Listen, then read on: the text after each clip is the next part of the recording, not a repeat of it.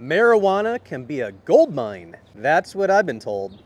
Okay, folks, so my state of residency is in a non-legal state for marijuana, so I can't purport to be the world's expert on this, but I am a businessman and a certified public accountant, so I can tell you a little bit about, the accounting side of things and the tax side of things when it comes to the business of marijuana.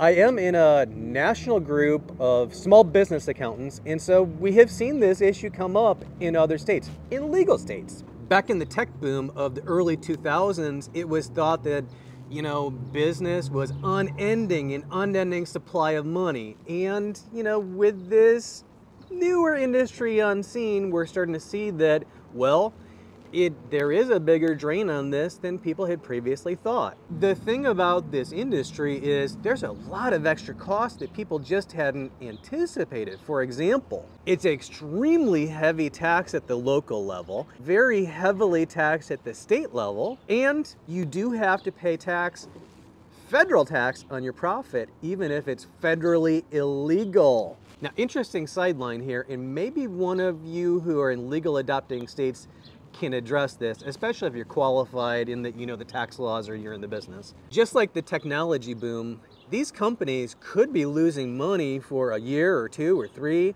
It could be an unending line of losses, and how long can an industry sustain that?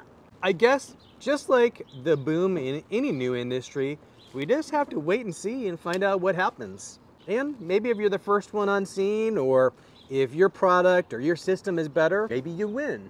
If you're in a state where marijuana is legal, then go ahead and drop a comment.